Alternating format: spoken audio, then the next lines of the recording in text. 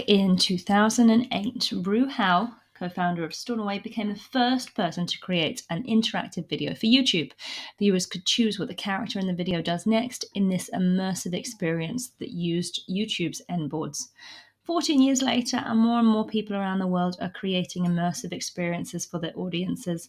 And for many, there is a huge desire to have these accessible on platforms like YouTube. This is something that's so familiar with audiences across the generations, and of course, there's a potential to reach a giant audience.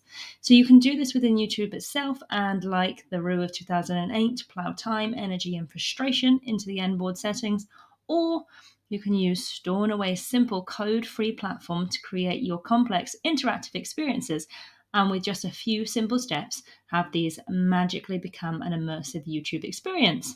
You can use the immersive features of YouTube to create branching videos for standard and for 360 videos, and it really is in the end boards where you'll get to see the YouTube interactivity. So it's important to keep in mind that the interactivity isn't as complex as in the Stornaway player.